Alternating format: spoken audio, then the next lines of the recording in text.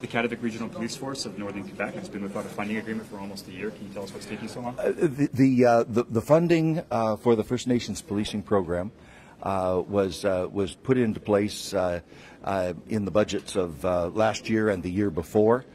We have been working with our provincial partners in all of these cases because they are tripartite agreements involving the provinces as well, and then with each one of the First Nations across the country.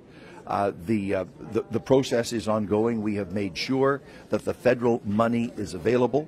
But obviously, the agreements need to be finalized. They say it's not enough money, and they need more officers in order. Well, to we have put into the funding envelope this year the largest increase in federal support for the First Nations policing program ever in Canadian history. It's an increment of $291 million on top of the base funding that is there.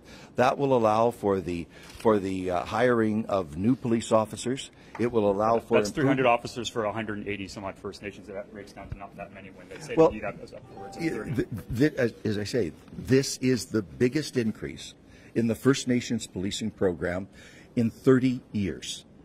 We will build on that as we go forward. But first of all, we need to get this stage of funding implemented, and then we will move forward from there. We're adding infrastructure dollars on top of that for infrastructure related to public security in remote locations across the country.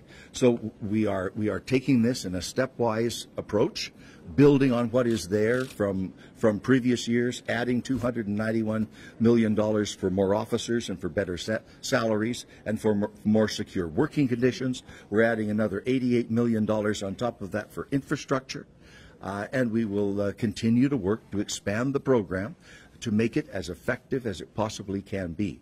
But before you move on to the next stage, you need to implement what we put on the table thus far.